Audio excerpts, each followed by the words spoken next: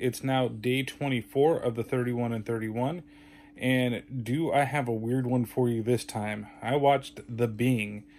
The Being is, well, it's basically just a monster movie. And funny thing is it stars Martin Landau as a scientist that is inspecting, like he's a radiologist or whatever you want to call it. Basically, he's trying to prove that there's not a whole lot of radiation from the nuclear dump site out there, and it's really odd. I think the oddest thing is that this is based in Ohio, and it even deals with like potatoes and selling potatoes in this small town. There's a couple of things that are good about the film. There's a couple of things that are kind of crappy. One is just how the story and the pacing of everything.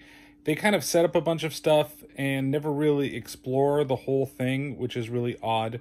The biggest thing is that they make a kind of like an assumption that whatever this is actually somebody's son, but yet they don't really explore it. Like, they do it for a second, and then they're like, here's Michael, Michael's here, or whatever it is, and then you never learn anything else about it. And the last, 15 minutes are spent at the potato farm out there, chasing down the monster, Martin Landau getting, torn apart, and this guy, Mort, going and trying to stop the monster. And it gets ridiculous. That part gets really, really, really ridiculous. But the beginning, it starts off guns blazing, and then it slows down. Because the first scene is in the town. This guy's driving a car, and then the monster attacks and rips the guy's head off, and it crashes the car. That's the start of the film. It's quite interesting, and I was like, oh my god, is this what I'm in for? And then it slows down quite a bit. A lot of it is, there's something out there. No, there's not anything out there, but there's something out there. No, nobody in the town believes that there's something out there because it's all there to sell potatoes.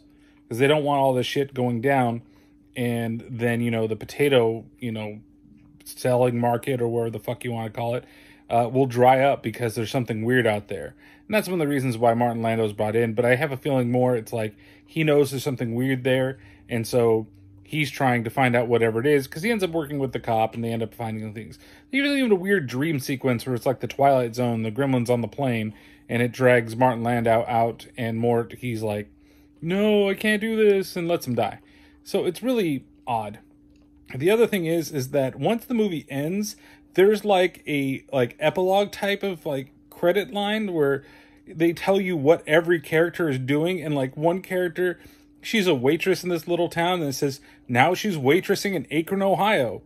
What the hell? Why the hell do we need to know that? And then the main character goes on to be a stuntman in LA or something like that.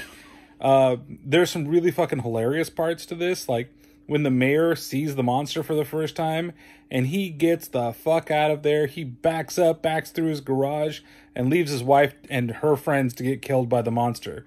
It's really freaking hilarious. There's very good, tongue-in-cheek, geez, I almost said tongue-in-cheek, parts to this film that are really well done. Even when at the end of the movie, Mort celebrates by throwing his hat up in the air. It's pretty goddamn funny. Oh, the mayor also becomes the only potato farmer to ever be in the White House. Okay. So, in general, I think that it's a lot of fun. It's a good monster movie, but it does fall short. Like I said, the last 15 minutes of the fight and Mort, every time he gets hit by the monster, flies 50 feet. It doesn't make any sense, though, because while he's trying to kill the guy, he's setting up cyanide, and yet he has a gas mask for most of it, and then the last little bit, he doesn't have his gas mask anymore, but there's tons of cyanide all over the place, so he should be dead, right? I mean, that's what I would think. But nonetheless, it's definitely an enjoyable flick. Everybody seems to have a good time. I'm not a big fan of the monologue little sections either. Those are really weird that they put them in there, but it's a fun entry for the 31 totally 80s. It's one of those monster flicks that couldn't have been done at any other time. I feel like this, set in period in time is a perfect time to be doing this type of monster flick. So that's it. We'll see you tomorrow. Oh, yep, forgot to give the rating. I'm going to give it 3 out of 5 moss monster things, whatever they are. But But yeah, so we'll see you later tomorrow for another one of these 3131. Ciao.